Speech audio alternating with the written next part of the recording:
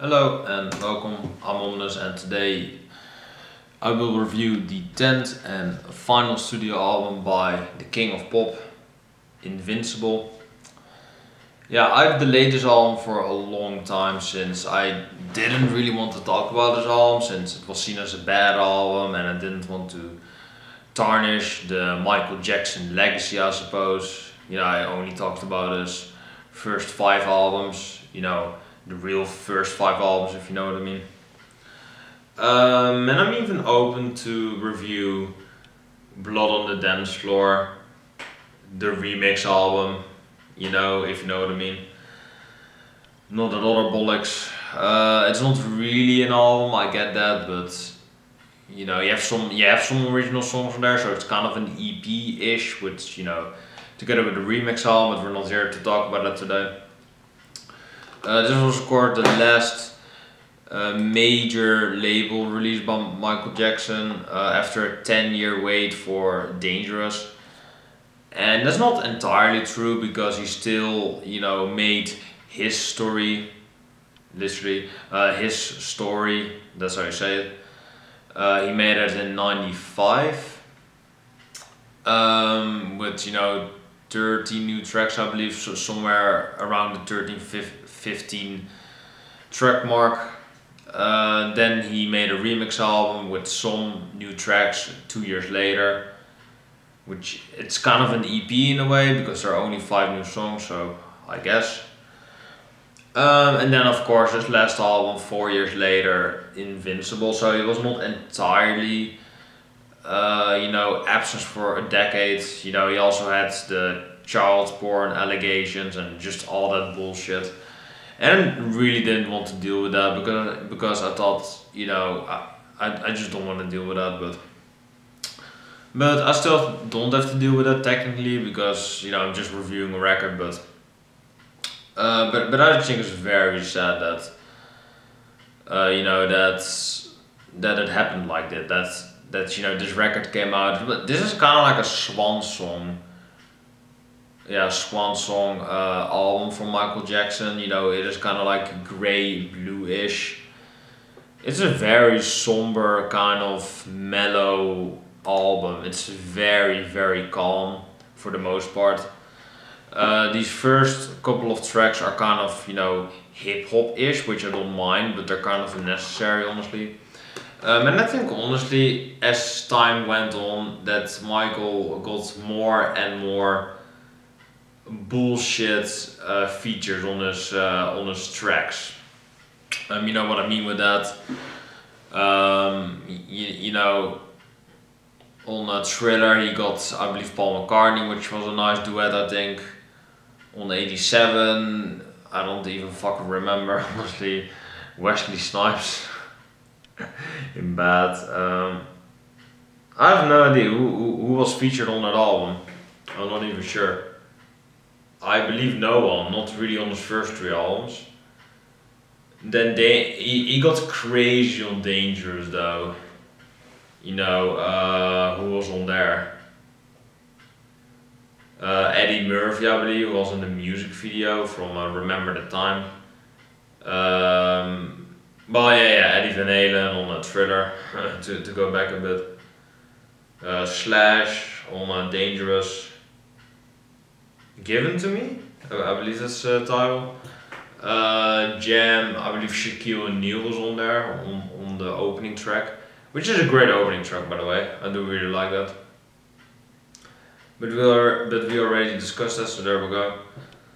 So I do really like that stuff, so there we go. But I do think that it's kind of got crazy, on his story. Janet Jackson was a nice addition because she was there to stand up for Michael Jackson because he got slammed in the public. So that is, a nice sister move from her part. There were some really unnecessary features though on his story, but maybe it wasn't. Maybe I'm making things up now. But I believe there were some bullshit collaborations on it all. Now I want to check, so there you go. I'm curious now.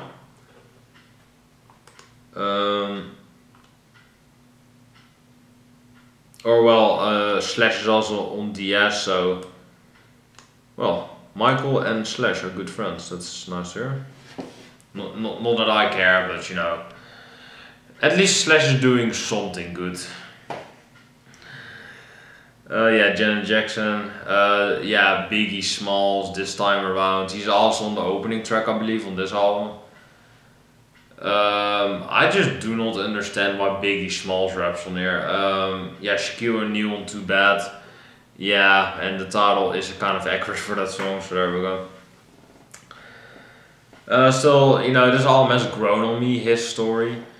You know, you have to pause there, but I'm so fucking impatient. Yeah, so it's a good album, but you know, I still don't think it's their best. I still don't think it is his best, but it is a classic. Or it is kind of a hidden gem in his discography since it is technically a compilation album, but whatever. Yeah, so the first song, you know, we're 6 minutes in, we haven't even talked about the first song. But I mean, it is a Michael Jackson review, so it's a special artist, so might as well make it a bit of a long one. I don't know how much time I have though, but you know, we'll see.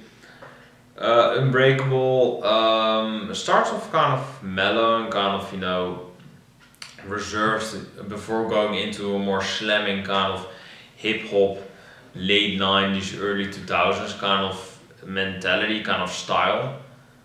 I do think that this song is kind of 50-50 for me, where the first half is kind of nice and the second half where Biggie Smalls comes in. You know, I like Biggie Smalls personally, I think he's a good rapper, but I just think that Michael Jackson and Biggie Smalls, like that is one of the most unlikely and one of the most unwanted collaborations ever. And you know, Biggie Smalls passed away back then, so he had no control over the feature. And Michael Jackson, you know, he probably said like, just do it because rap is a thing, because it's hip by the kids, you know. Well, I want to make a pedo joke there, but I know that people are very sensitive about the whole Michael Jackson pedophile thing, but you know, I like to joke around with that stuff because you know it has happened. You kind of have to joke about it because you know to lighten up the mood, I suppose. But I know that a lot of people bitch about that, but I'm not serious about that stuff. You know, I forgot the joke already, so fucking hell. Then we have Heartbreaker, which is kind of like, it does kind of give me an Elvis vibe now that I'm reading the title. And definitely in the beginning, I definitely get some kind of Elvis vibe from this, you know, Elvis Presley kind of vibe to this Heartbreak Hotel, you know what I mean?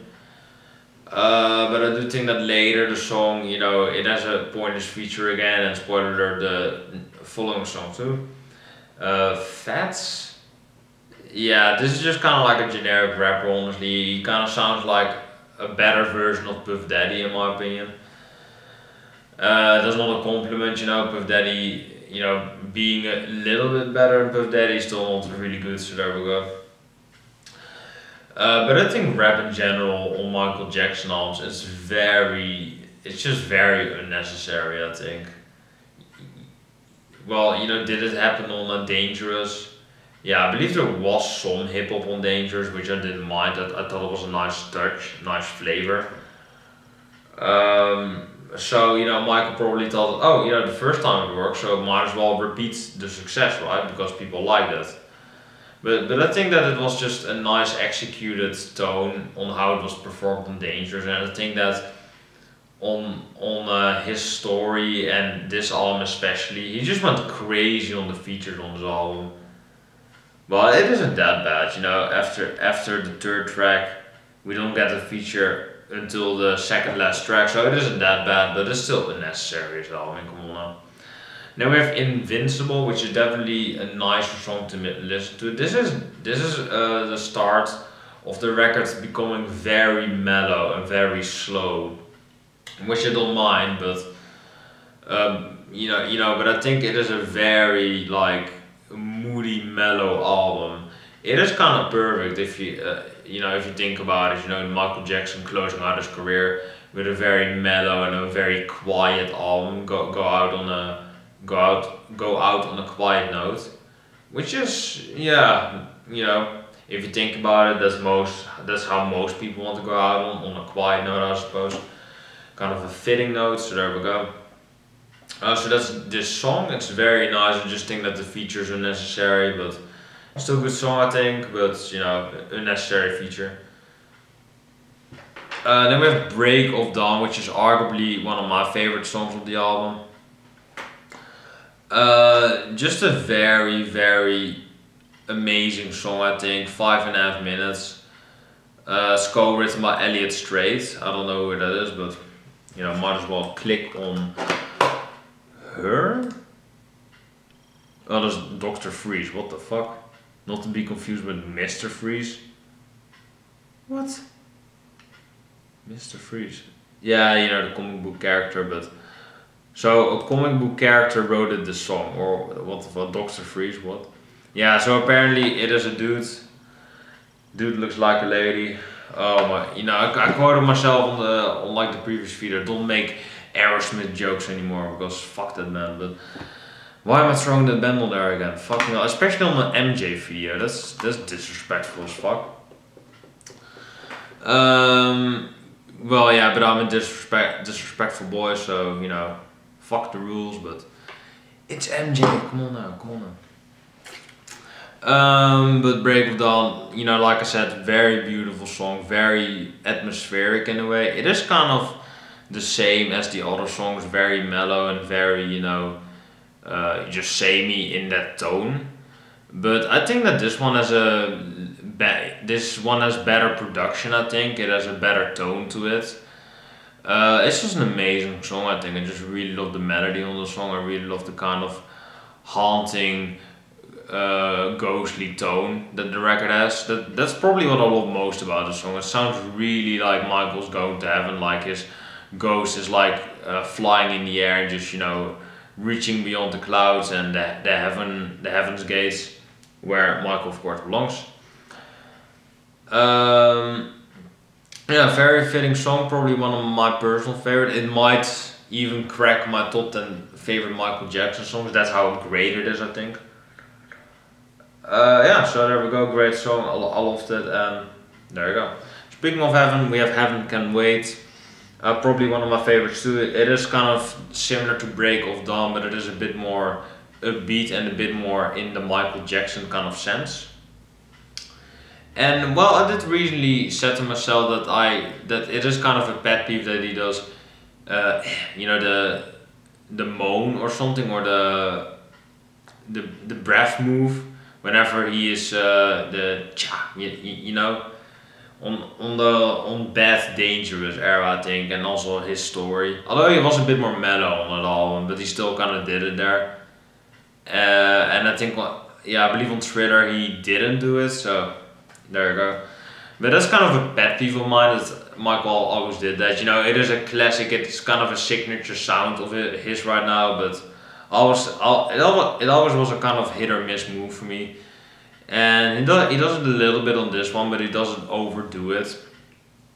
So it's kind of a gimmick, I suppose, you know, like the moonwalk, but you know, you don't really have to hear that, you just see that if you watch a live performance.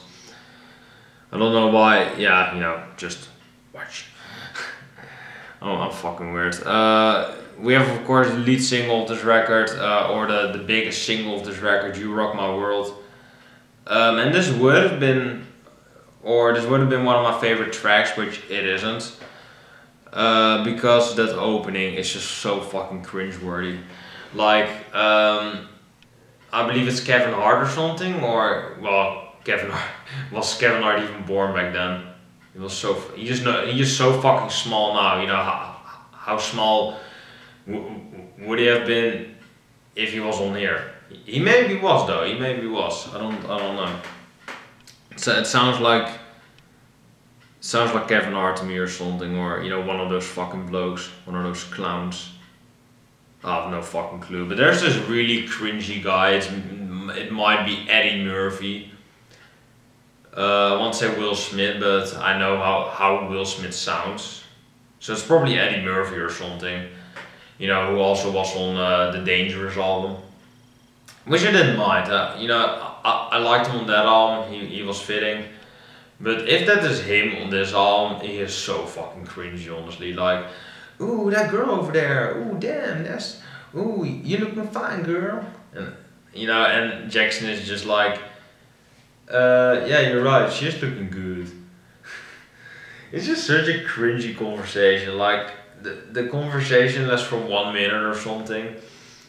And I thought, oh, maybe it is for the music video or something, but it is actually, I listened to it on Spotify. It's on the Spotify version. So every time I want to hear this song, I have to hear that cringe-worthy fucking conversation every fucking time, which is very, very annoying, mind you. So yeah, that is a big flaw of the song. I think overall it's a nice song. It's a very, very nice R&B pop song. It's just a very groovy song to dance to. It's kind of on the generic side, honestly. It's good, but it doesn't really have a lot of flash to it. I think it doesn't really have a lot of meat.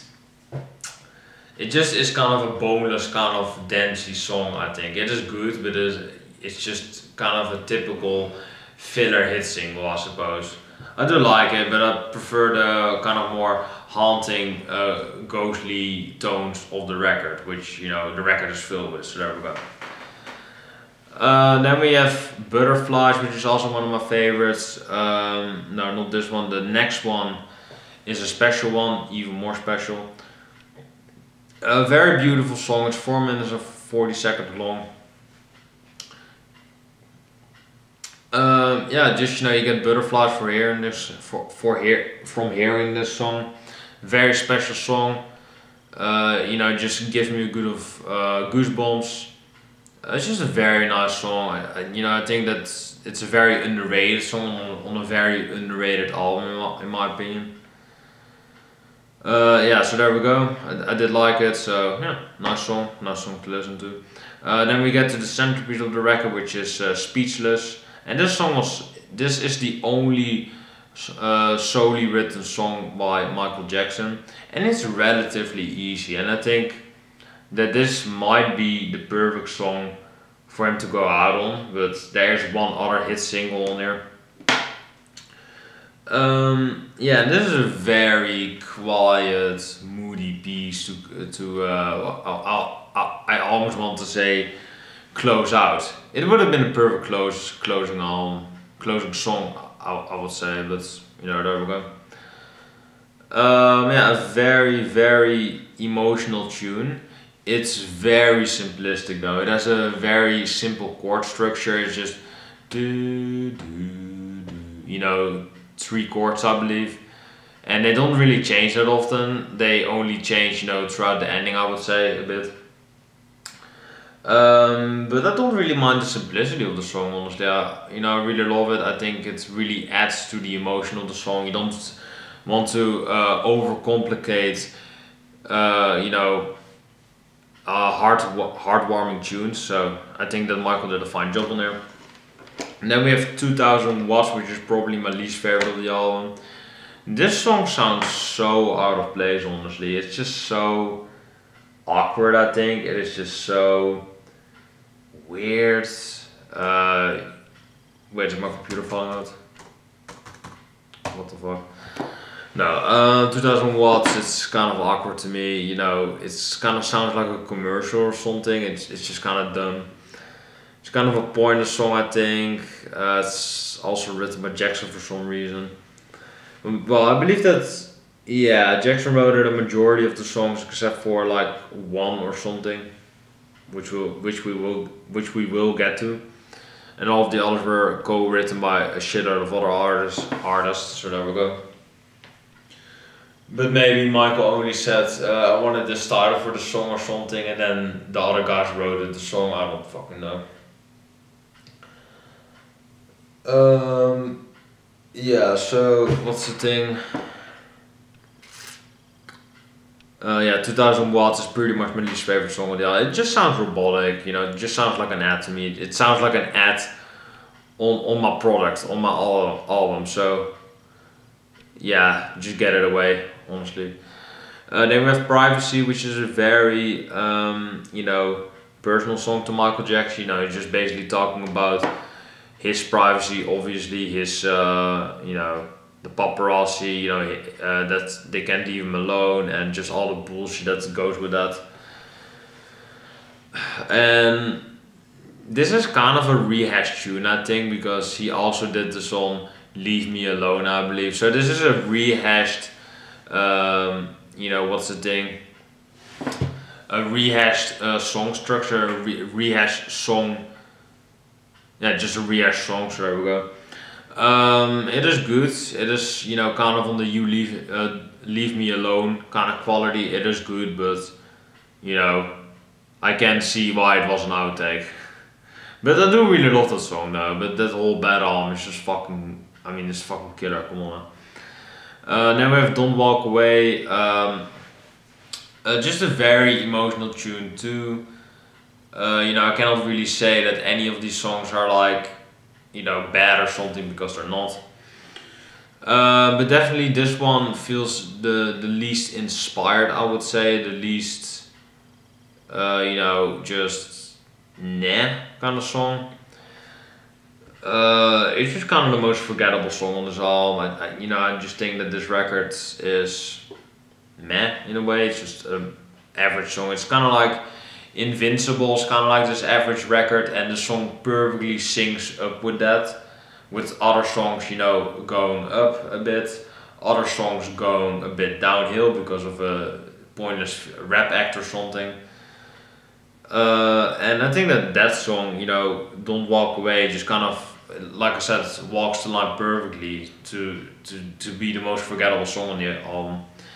Then we get a song by Robert Kelly. Yeah, fuck. Well, you know, I was thinking, Robert Kelly, like the fuck. But of course, I mean R. Kelly, who is of course, I don't even know. You know, I always get confused with Nelly and R. Kelly. Like, Nelly is like, I'm so far, well, or they're both pedophiles, but I believe Nelly is, you know, what's the thing? Nelly.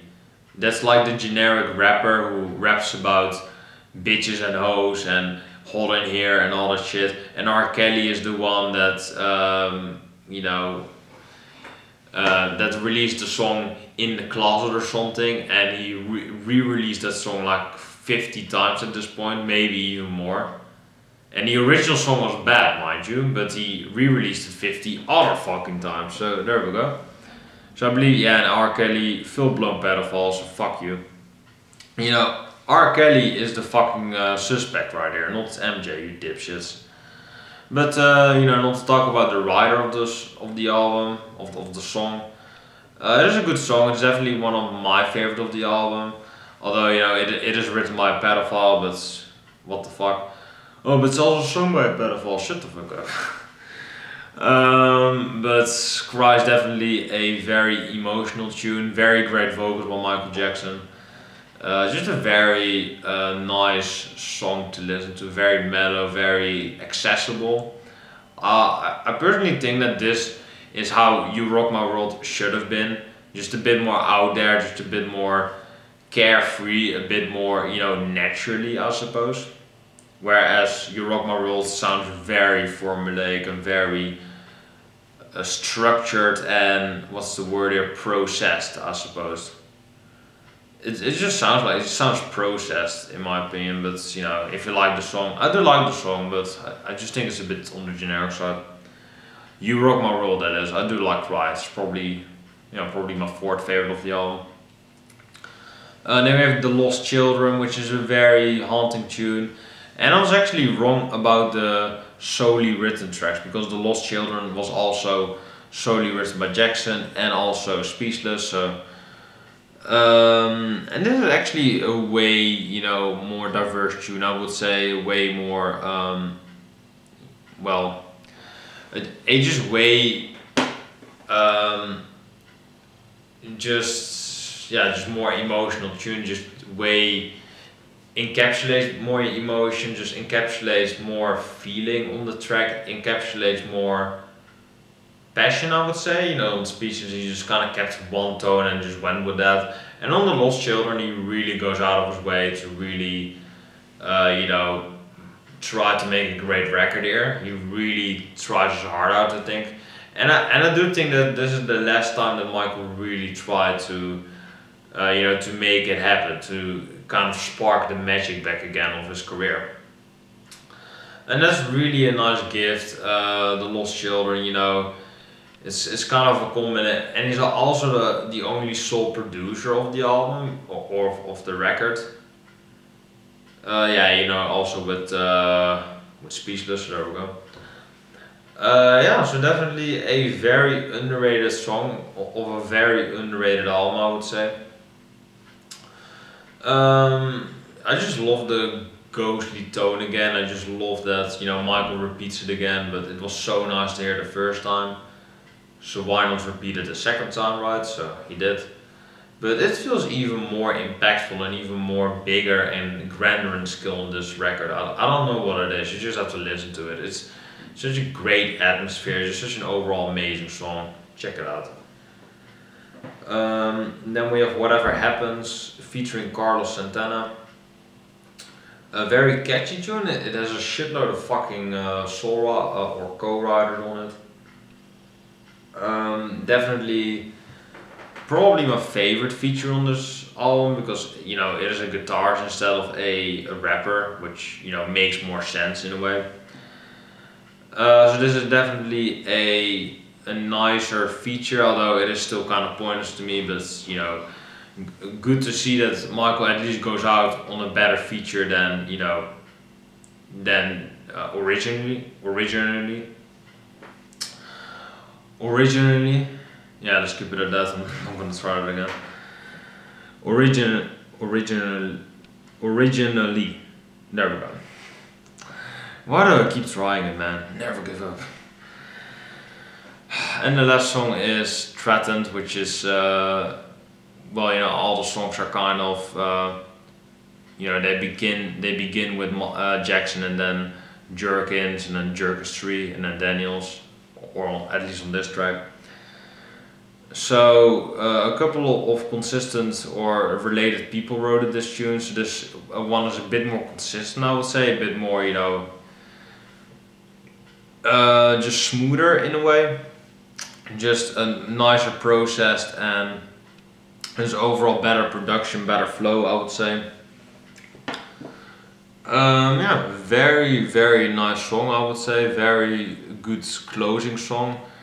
Although this song is kind of the same as Don't Walk Away, whereas it kind of walks the fine line of mediocrity.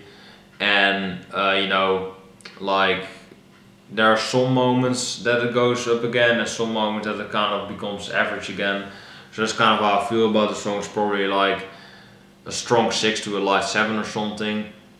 This, that song, not per se the album. We will get into the album rating. And I'm already 28 minutes busy with this album, so this might be my longest album review in a long time. But I mean, it is Michael Jackson, so come on now. You gotta make an exception for the King of Pop, and maybe the King of Pop can give me some speak lessons, but that is of course not possible anymore. Let's go track by track. Summarize the record a bit. Unbreakable is. It's good at the beginning, kind of goes downhill afterwards, with the Biggie feature. Heartbreakers, kind of worse, because it has a worse feature. Invincible is probably the best out of these three. Break of Dawn is beautiful, Havoc Can Wait is beautiful, You Rock My World is good, but the beginning is bad and the song is kind of bland to me. Butterflies is nice, Speechless is great, 2000 Watts is probably my least favorite of the album. You Are My Life is... did I even talk about this song? Oh, I believe I actually skipped the song. Well, that should say it off, right? Forgettable. Privacy is good, but it is a rehashed concept. Oh, that was the word I was looking for, concept. Rehashed concept from You Leave Me Alone, of course. Leave Britney alone, leave her alone. Don't Walk Away, forgettable. Cry is good, but written by Pedo. Don't really like the 2000s R&B style of the song. Although it's still my fourth favorite of the album, but I just don't like the writer of this fucking song. Well, I believe he did write "You Are Not Alone" too, but those songs are fucking pervy. I mean, come on now, it's R. Kelly. They're not bad, but they're just, they're not up there for me as my favorite MJ songs. So I might pick a new favorite. The Lost Children is, I would probably pick The Lost Children then. Great song, very, very underrated song. Whatever Happens is a good question. Whatever happened to you, Michael? Best feature on the song, on the album. And Threatened is kind of an underwhelming closing song, so overall this was a very average album, I would say. There's some really great songs on it, and then there's some underwhelming songs on it. I wouldn't say it has like a terrible song on it, but 2000 Watts comes very close to that level. It comes very close to terrible level, but it's just a bad song. So I'm gonna give this record a 7. What should I give it? I'm gonna give this record a 7.2. Yeah, it's good. It's average, but I don't think, well, I will revisit it again. I do think it's an underrated album, but it's definitely the weakest Michael Jackson album in his discography. From the real albums, I suppose. So there we go. This album, the video is almost like full, like 32 minutes is my max, so I have to finish now. So thank you for watching this video. Like, comment, subscribe to the channel from video light. Let me know what you think about Invincible by Michael Jackson. Still talked about it 32 minutes, despite me not loving it, but I still like it, so there we go. Let me know what you think about it in the comments down below, and I will see you guys in the next video. I'm not gonna say that. Well, bless Michael Jackson, rest in peace. I'm gonna say that. Rest in peace, you legend. Well, I will always love Michael Jackson. He's one of the greats, so there we go. Not my #1 favorite pop star, if you know my #1, but he's definitely a close second. Yeah, let's go with that. But still, rest in peace, Michael Jackson. I will always love your music, and peace. Rest in peace, champ.